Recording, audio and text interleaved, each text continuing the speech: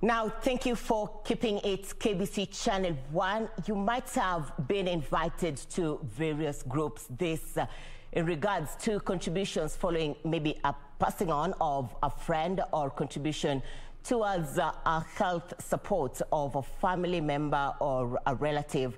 And this has come to arise especially after the outbreak of COVID-19 pandemic here in the home country. Now, did you know that such expenses in other countries are being covered by a life assurance policy? Now, bringing on board on set is Jack Kitonga, Acting Managing Director, CIC Life Insurance, to shed more light on this life assurance policy. And maybe to kick us off, what is the importance of this life assurance policy? And maybe to begin us off, let us understand from the expert's view, what is this policy? Welcome on set. Thank you, Irene. Thank you for inviting me here. It's a pleasure. Let me first of all define what life insurance is. Basically, life insurance covers financial risks that are based on a person's life. For example, if you have financial obligations and you're not there, those financial obligations still have to be met. And I'll give a good example. If you buy a house today for worth 40 million, and you take out an insurance cover, what it means is that whatever balance you might have on that house is taken over by the insurance company. Another example, which is really popular, is you have children, they need to go to school whether you're there or not. So you take out a policy so that their education and their future is secured whether you are there or not. So life insurance basically just says that if I have financial obligations, those obligations can actually be taken over by an insurance policy, simply put. We have had concerns, especially amid the COVID-19 pandemic, ever since the country reported the first case in March. And we have seen case after case. How has this been impacted in the life assurance policy here in the home country? Let me tell you, Irene, the impact is tremendous because CIC alone, as we sit here today, we have paid claims worth over 300 million just from COVID alone. But what I would like to look at it also is the impact of the fact that these are people who had borrowed, they had assets, they had obligations, and those obligations and the assets are not going to be touched because they took out a life insurance policy. So there's a negative impact in the sense that lives have been lost, and also because there's been a financial cost. But I would like to look at it that we have had an opportunity of showing who we are by saying, even if it has happened, such a time as this is what insurance is all about. And also during this time, we have seen the issue of Kenyans being urged to use technology to avoid face-to-face contact. Has this also been applied when it comes to life assurance policy? Yes, as a matter of fact, the companies that are doing well are the ones who had adopted technology even earlier, because in today's day and age, technology is the most effective way of reaching out to people. Then when you also think about the demographics, we find that people are more comfortable probably interacting with their phone than with a person.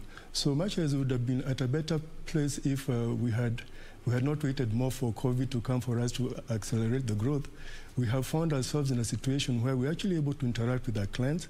We're actually able to sell a policy or provide a solution and have them use the technology to buy and to pay and to receive whatever documentation they need to receive, and even the communication process around it, like SMS or just applications that they can get information from. What has the response from Kenyans been in regards to the adoption of technology, especially when it comes to this life assurance policy? And also considering that the Insurance Regulatory Authority had reduced the number of days of claiming these funds to 30. What is the response from your company, from where you sit? Yeah, thank you very much. There are two elements. Let me start with the second question about the 30 days. That is a very, very positive move from the regulator, because what he's trying to do is to tell the insurance companies, you do not have a discretion to keep money that you should have paid for 90 days, because the law before, the current law is 90 days. But it also helps the industry in the sense that we shall be paying claims sooner and dealing with that risk that people talk about, that insurance companies do not pay claims. But for us as CIC, we have a policy, a documented policy that any fully documented claim should be paid within 5 days.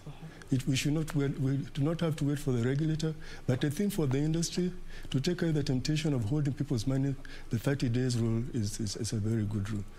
Now, the other question, yes, had to do more with insurance uptake during this particular pandemic, and also the element of technology in it. There's an increased uptake when it comes to products that cover the death of a person because of, let's call them funeral covers, because the cost of burying people has gone up. Not because the cost, it has gone up because of the numbers that have gone up for any one particular family. Whereas before you could be having a death once a year, you're now having some families even having 5-6 deaths in a particular year. So there's a quick update on that. Then the element of embracing technology, the millennia actually prefer dealing more with technology than one-on-one. So that has an implication of developing products that are easy to consume, thinking about the customer journey, where you're able to onboard a policy quite easily, where the benefits are transparent. And we have seen actually an increased uptake, especially to products that are related to savings, and where the savings are actually transparent to the person who is buying, in the sense that they know how much they have in their account. From where I sit and from the research we have been able to conduct, not so many Kenyans have taken part in this kind of policy. What extra miles have you gone as a company to ensure that we are vibrant as a country in this policy, because it has its own benefits as much as also challenges stand in place? This is what we've done. Let me tell you, the reason why we have that challenge is that insurance has always been where you develop a product as a company and you push it down to the market. It has always been basically more driven by the financial advisors who are probably many of them are more concerned about the commission that they earn than the benefits of the product. But what we've done is that we've turned things the other way around, where we're saying we want the customer to tell us what they want, how they want it delivered, and also what kind of communication and interaction they want to have with us. So that means, number one, research and development, where we actually go to the people and ask them how do they want to consume. Number two, the element of developing products that they are able and they want to consume. Number three, developing distribution models that seem to be owned by the owners or the people who are buying the policy. So as opposed to the traditional model of the agency, you look at people who have been aggregated in a group and you sell the concept. So they're the ones who sell among themselves. Number four, of course, is the element of making the technology easy. And at the same time, number five is constant communication so as to dissuade their minds that insurance is a con game. The other thing also with technology is for them being able to access their accounts and make requests through those accounts. It creates a level of trust that is now company-based as opposed to being based on the person who used to sell the insurance. From where you sit, of course, you've been able to conduct surveys from county to county. What do Kenyans say you need to do for them to increase their numbers to this policy? Where do you go wrong? Yeah, that question is very, very important. We go wrong because they don't trust us. And one of the things the reason why they don't trust us is because you have the insurance company and then you have the intermediary. So they want to feel the insurance company more. They want to know that when somebody mentions CIC, they have a connection with CIC itself. Number two, they tell us the issue of the claims, because like you've pointed out, there's this legislation that will come of 30 days, and they'll ask that question, why do you have to be legislated to do what you're supposed to do? So once you create that connection with them, that they're dealing with you, that their claims are going to be paid within reasonable time, then they connect well with you. But again, technology plays a very big role because it creates a transparency. That is what we've done at CIC, to create a transparency so people do not have to ask questions. People can just look and see the status of their policies and then know they're comfortable, and not just individuals. So in the counties, and remember what is also happening, the counties are becoming more and more, with the evolution, more exposed than they were before. So we have branches that are over there that they can go to if they do not have the technology to access the information. And we've also created partnerships, especially with our cooperative partners, so that we can use them to also reach out to our people within the counties.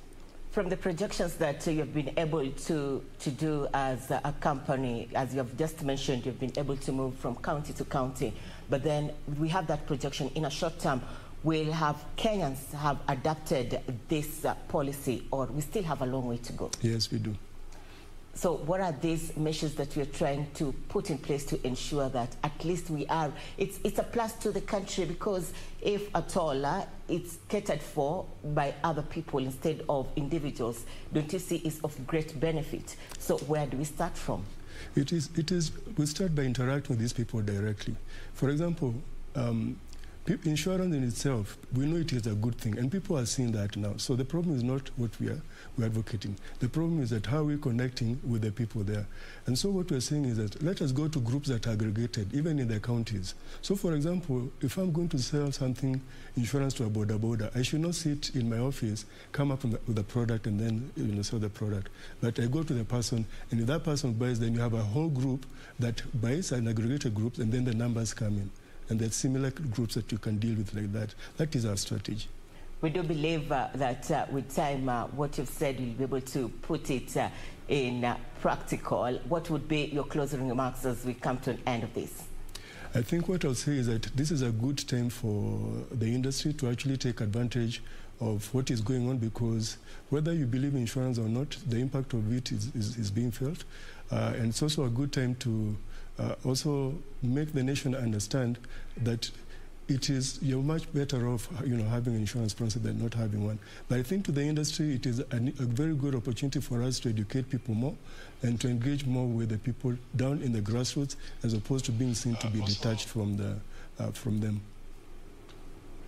Thank you. Well, thank you so much. That has been Jack Kitonga, the Acting Managing Director, CIC Life Insurance Policy, giving us more insights on why we need to be part and parcel of life insurance policy, considering that in other countries this is catered for by the insurance, especially when it comes to contribution to funerals and also health support. And this has been on the rise, especially amid the COVID-19 and after the first case was reported here in the home country on COVID-19. Thank you, sir. Welcome once again.